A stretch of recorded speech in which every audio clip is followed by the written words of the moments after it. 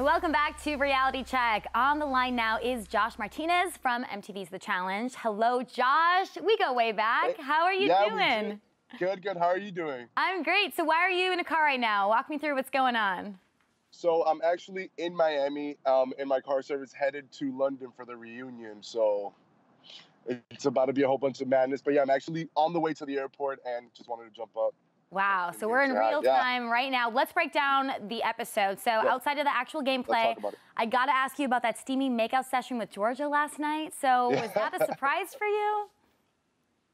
I mean, no, to be honest with you, me and Georgia have a really good friendship and a good relationship outside of the house. We kind of hit it off during last season's reunion and we vibed well, and then it just picked back up in the house.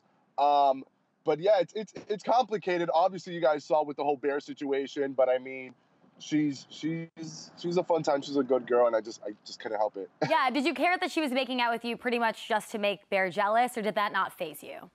You know what? Yeah, it kind of pissed me off, to be real with you. I didn't want to get involved in the whole situation from the start because I know that there's strong feelings there, and I am really good friends with Bear too, so it is kind of awkward, but at the end of the day, and really into her, and I am attracted to her, and you know, it just happens. There's a lot of downtime in that house. So okay, so you're attracted to her. Yeah. You're attracted to her. What's your relationship with Georgia like now?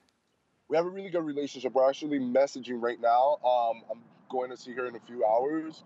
I mean, I'm going to see her tomorrow morning. So yeah, we have a really good friendship, and we're in a good place. Okay, so what's going to happen in London? Yeah. You said you're going to see her. Are you going to maybe take her out on a date? We're probably going to go on a date, go out, hit up some clubs, just hang out. She is from there, so she knows a lot of good spots. And we're going to spend some time together. I'm really, really happy to see her. And it's been a while, so I'm just happy to be reunited with her. I'm just going to say, I'm not sure if we're still using the term ship, but I ship you too, so let's make it happen.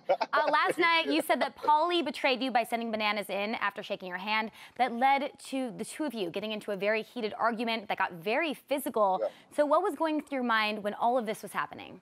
Yeah, so basically, long story short, I get the whole part with him having Wes's side and me having Johnny's side. I think what did it for me was the constant disrespect. Before that scene, before that argument, he got in my face on the bus, and it just carried on into the house, and you guys didn't see that.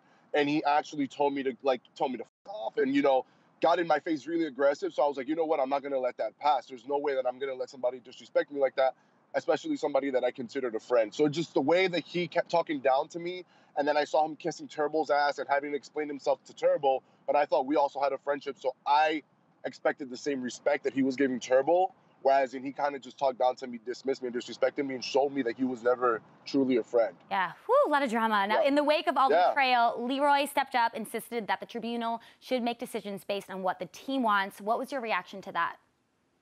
I think, you know, Leroy is somebody on Team US that I really do respect, you know, and he did try for most of the season, for most of the time, he did try to, you know, play neutral and, you know, do what was best for the team, but you guys are going to see it play out, whereas in, you know, there are numbers. I think that you guys kind of see it, but you really don't grasp really what's going on. These people came in with their numbers. They formed a huge alliance before coming into the game. So it wasn't about who was stronger and who wasn't. That's how they justified their moves, because they already weren't working with those people, so they were going to target them.